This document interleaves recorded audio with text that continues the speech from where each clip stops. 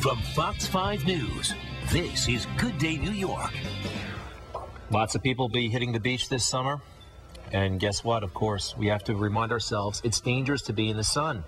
The sun can lead ultimately to skin cancer. Yeah, and skin cancer is the most common form of cancer in the United States. It affects 1 in every 5 Americans. Well, May is Melanoma Awareness Month, and I guess with respect to that, I was invited by brilliant Harvard-trained dermatologist Dr. Misbah Khan to be evaluated yesterday in her offices. And I put on the flimsy pajamas and had an evaluation. And I have to tell you, it was rather pleasant, but unfortunately... Rather pleasant, Dr. Khan. She found She's laughing. She's laughing. It did not... Well, look, it's not that bad, but you found something. Dr. Khan, welcome to Good Day New York. Thank you for having me. That's the whole point of examining, that you came in, we were able to evaluate you, look you up head to toe, see if there was anything that was abnormal and needed some attention, and that's what we were able to accomplish for you. So you didn't find any moles that were abnormal, but you found other things that were abnormal. No, stop. The problem is you found, we have a picture of the mole that you found that it's been there for years. I never gave it a second thought, but let's put it up on the screen and so tell us what this means. That exactly. So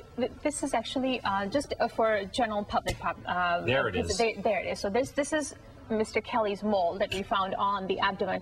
Apparently it looks fine. It's probably been there for years. Probably you were born with it, I'm not quite sure, but it does seem like if you look at it under a dermatoscope, which is a handheld device that I used yesterday for exam as well.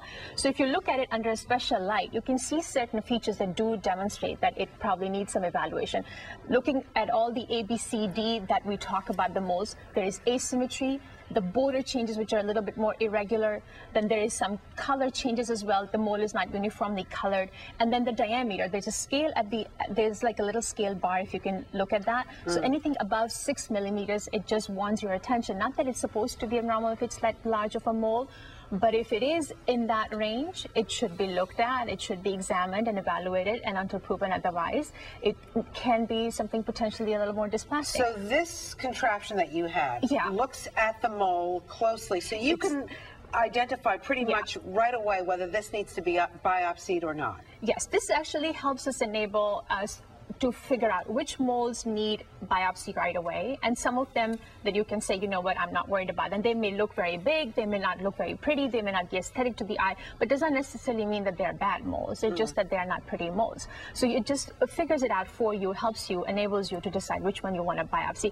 So if you just a few things that this device is able to do. One of them is it magnifies the mole for you. We can see if you turn this around this way, you can actually, so, Angela, this is actually what a mole can look like under this device. It looks not so pretty, and if you look at it under just with the naked eye, it looks like it's just a simple mole, but you would not know how to evaluate these very important features unless you had a magnifier and a polarizer attached. Doc, can you take a picture now with this? Yes, of course. I'm just wondering, I have a mole on my face. I mean, I kind of had my body looked at, but I've had this mole, obviously, I was born with it, and I'm just wondering. Okay, take a look. Can we take a look? Yes, absolutely.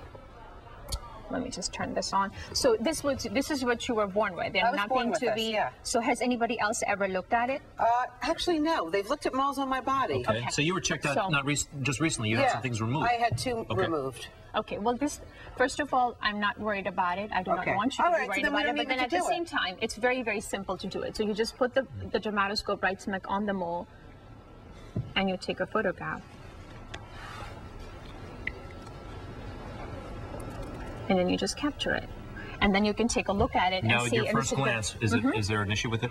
I'm not worried about it. It's completely normal. So it's good. Now, you took a biopsy on what you removed. When are we going to know the results? On your stomach? In a few days. We will know the results from it. Now, you have a little kind of message that you get out there about your birthday and what you should do on your birthday. Yeah, so I tell patients to get your birthday suit examined on your birthday. That's a very good way to remember that at least once a year get your full skin check. And it has to be done by a board-certified dermatologist, somebody who knows and is able to identify. I am a skin cancer surgeon, and so are many other people.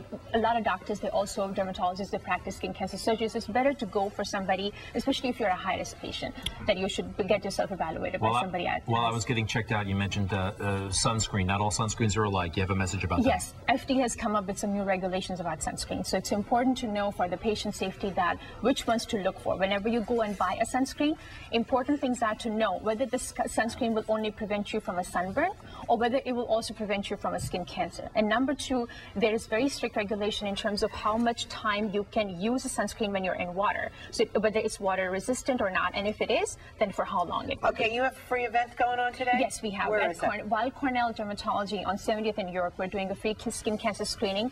It's going to start at 1 o'clock. No insurance required. You do not need to make an appointment. So if you haven't had your skin checked yet, please stop by. I will be the one of the doctors doing the skin cancer screening over there. It's free for all, so come anytime. Very good. 1 o'clock. That's 70th in York, and I can vouch. I can say it's actually a pleasant exam. Really? Are you concerned about the results, though? Moderately. Moderately. I mean, it looks suspicious to you. I would not say anything unless we know the results. I think it was important enough that we biopsied it, and then we'll just leave it there. Very good. Dr. Khan, thank you.